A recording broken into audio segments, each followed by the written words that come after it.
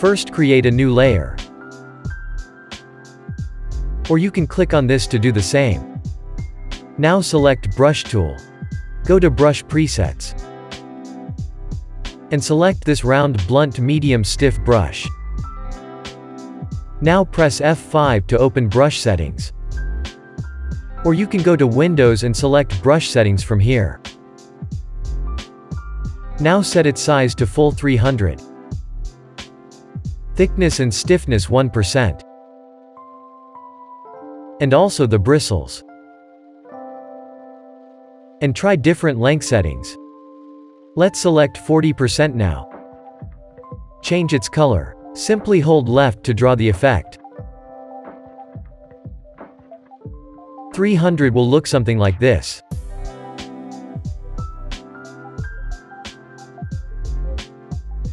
%160%. 100%.